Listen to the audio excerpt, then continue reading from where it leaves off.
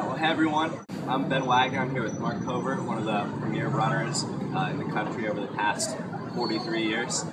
44 years, there we go. This man's run more days in his life than he hasn't. He's got an incredible streak going. We're here to talk about the sport of running. Sure. I ran when I was in high school and college both, and had relatively good success when I was in school. The one thing, and why you guys are talking to me today, is the fact that my running streak started without missing a day.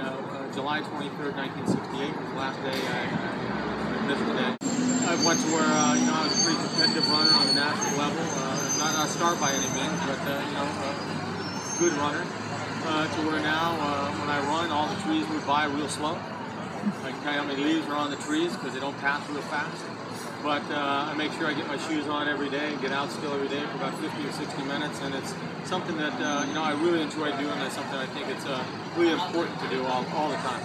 I understand that you've been keeping a log of all these runs since you started the streak. Yeah, I have a log book. I have every workout I've run since I was a sophomore in high school in 1965. I think Lyndon Johnson was president then. It tells the story. It tells the reasons why I was able to do the things I accomplished when I was in college as an athlete. And it tells some other stories. The amount of miles I was running the day after I had meniscus surgery, arthroscopic surgery, when I've been sick and things like that. And it's a story in itself. Apart from those two, are there any runs that you've logged that really stick out in your mind for any particular reason? Well, the longest run always sticks out in my mind. And this was the summer after I graduated from high school. Me and four buddies of mine thought it would be a brilliant idea to run 52 miles a double marathon. It wasn't so brilliant, but we did it. About 7 hours and 35 minutes. And it was something. In fact, one of the guys that did it with me, I just talked to him on the phone the other day. He lives in Thailand now, and that's one of the things we laughed about, how stupid we were to do something like that. But because I don't think any of us had ever run much more than about 18 miles at any one time before. That's a big jump. Yeah, just about triple. But that run sticks out, and then. There's been days where I've been hurt or sick. The day after my meniscus surgery, that was a tough day. And when you have the flu and things like that, those are tough days. I've always looked forward to putting my shoes on. And on those kinds of days, I look at it as this is a challenge now. Can I do this? On the days when it's just another day, I look forward to doing it. But the days when it's difficult, I look at those as challenges. And to this point, I've been able to meet those challenges. So one of the big things with our platform is encouraging community. When you talk about, based on 50,000 some runs, running in solitude versus running with friends, what do you think the balance is there? What are the perks of both sides of that?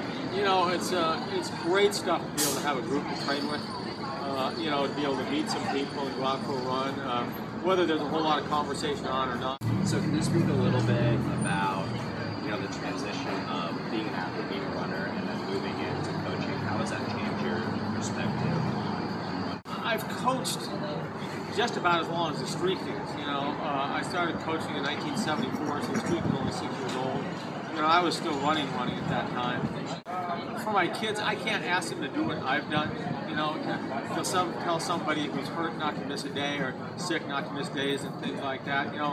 But I do try to stress to them that it's important that we train it as a commitment and that it's an important thing for them to do.